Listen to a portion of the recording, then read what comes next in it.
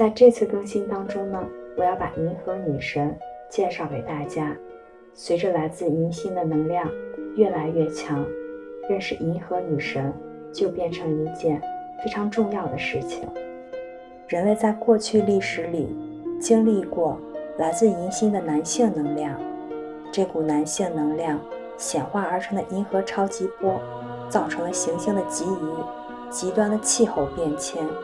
以及物种灭绝。现在人类社会即将迎接的是银河女神，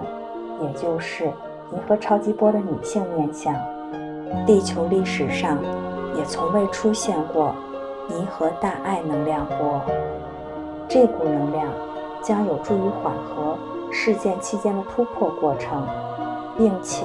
可以有效地消除许多转变高峰期的负面人、事、物。一旦有更多的人觉察到银河女神的能量，而且把这股能量导入自己的身体还有能量场，我们人类社会通往世间的道路也会更加柔软而且顺遂。阴谋集团也十分清楚女神能量对显化事件的助力，即便我们已经不是生活在中古世纪，阴谋集团仍然在打压女神的能量。我也要借这次更新的机会来提醒大家，因为现在互联网上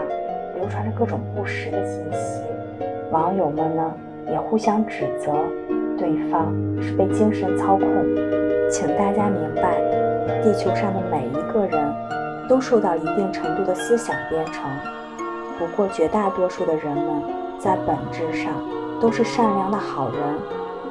绝大多数人每天都在竭尽全力的想让这个世界变得更加美好，这些才是我们应该关注的地方。